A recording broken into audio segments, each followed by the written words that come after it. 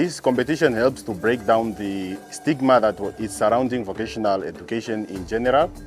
And for the future, we say the future is the youth, the youth are the future. So we'll have a productive and skilled workforce, because these kids will now go through the vocational skills training. They will be exposed to this competition to help broaden their mind, what type of trades exist in Namibia, what career paths they could pursue in the vocational area.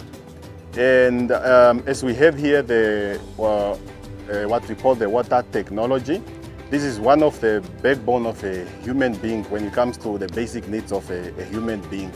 And I think we as Namibia, we pride ourselves to having one of the best infrastructures when it comes to water.